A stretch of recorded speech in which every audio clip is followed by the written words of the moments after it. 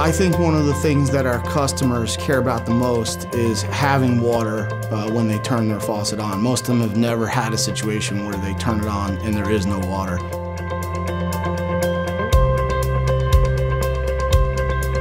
We take a lot of pride in making sure that our customers always have water. And it takes a lot of effort to do that, years of effort. In planning our system, in upgrading our system, it's a big challenge. The Glen treatment plant is one of 3 surface water treatment plants within our coastal north system, which serves approximately 350,000 people throughout Monmouth and Ocean counties. 3 years ago, I took over the managing duties for the Glen expansion project, which was currently in the design phase.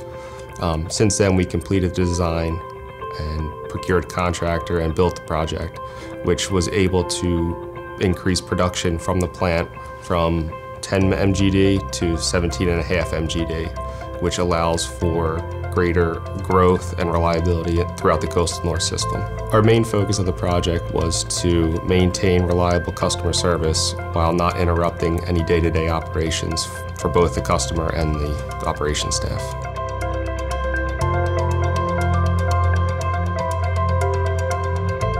So this is where the raw water comes into the plant, and on it we have a number of source water monitors that monitor what's coming in to make sure that we don't have any contaminant coming into the plant. As part of the plant expansion project, we changed the 24-inch raw water main up to a 36-inch raw water main.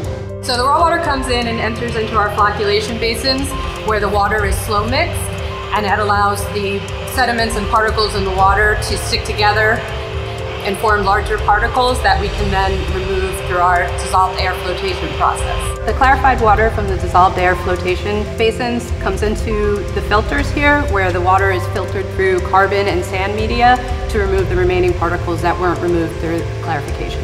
During part of the expansion, we added 4 additional filters, so now we have a total of 8 filters. Each filter is rated at a capacity of 2.5 million gallons per day. Periodically, we need to backwash our filters to remove the sediment that's trapped in the media. So we do that by using finished water from the plant and pumping it backwards through the filter. The solids that are in there settle to the bottom, and the clean water on top is recycled back to the head of the plant for treatment. The original plant had 2 backwash clarifiers, and part of the plant expansion, we installed a 3rd backwash clarifier.